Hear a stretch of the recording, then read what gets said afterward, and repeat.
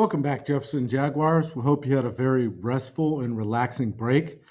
Today, we're going to start our adventure into coordinate planes and geometry. This is a coordinate plane. I know that you've seen this quite a few times. I want you to understand the first thing is that this is only quadrant one.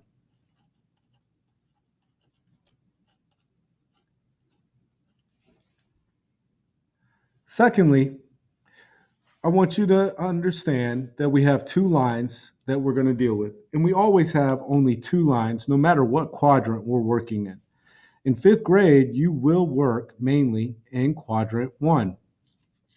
You have the x-axis.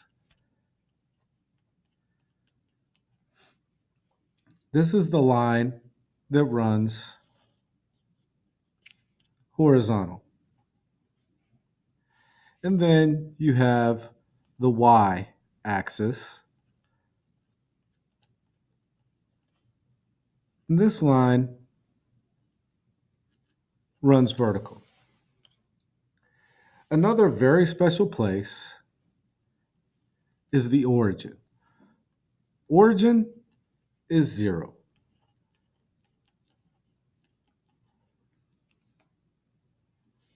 Now, when we're dealing with coordinate planes or coordinate grid, you're always going to be given what's called an ordered pair. You'll be given two numbers.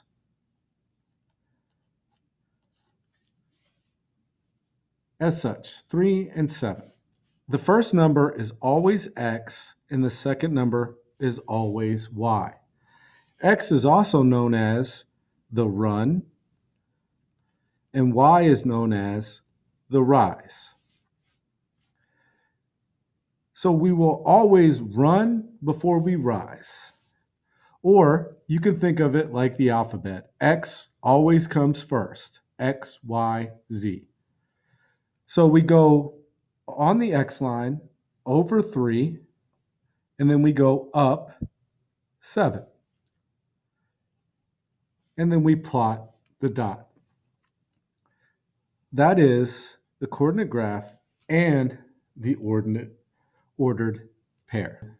For the coordinate plane, or graphing on a coordinate plane, is the additive and multiplicative properties of the coordinate grid. The multiplicative property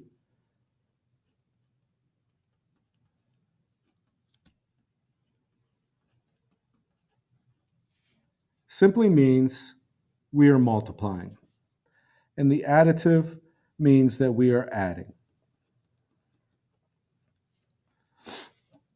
I know that I'm multiplying because I have y equals a times x. I see that I have 3 and 9. I know that I'm multiplying. 3 times 3 is 9. 5 times 3 is 15. Therefore, I can fill these in. 4 times 3 is 12. 6 times 3 is 18. 7 times 3 is 21. Now I can take these numbers and I can put them in ordered pairs. 3 and 9, 4 and 12, 5, 15, 6, 18, 7, 21. Now I can come to my graph, my coordinate grid, and I can plot these. I know that this is my x and this is my y side. X always comes first. So I go 3 up 9. Plot that. That was point 1. 4, 12. Go to 4 up to 12. That was plot 2. Go over to 5 up to 15.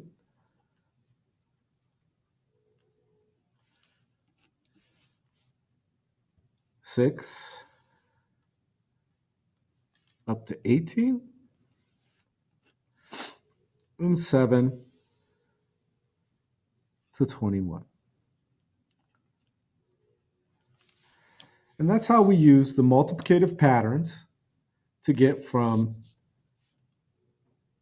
my rule, which is multiplying by 3, to the coordinate grid. Let's try that again with the additive pattern. I see my formula and I know that I'm adding. I have 3 and 9, 5 and 11. How did I get from 3 to 9? I added 6. So this in reality is y equals x plus 6. So now I come to all the numbers in the x and I add 6 to them. 6 plus 4 is 10. 6 plus 6 is 12. 7 plus 6 is 13. And then I write my ordered pairs. 3, 9, 4, 10, 5, 11, 6, 12, and 7, 13. Once I have my ordered pairs, I can then come over to my coordinate grid and plot them. My first point is 3, 9. I go over 3, I go up 9. That is also the same point for exercise number 2. Then I go 4, 10,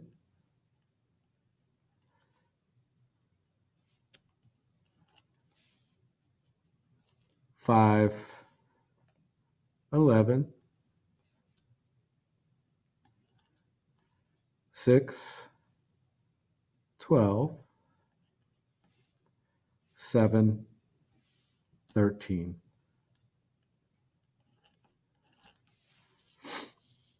So ladies and gentlemen, I have successfully completed both the additive and the multiplicative patterns and plotted my ordered pairs onto my coordinate grid.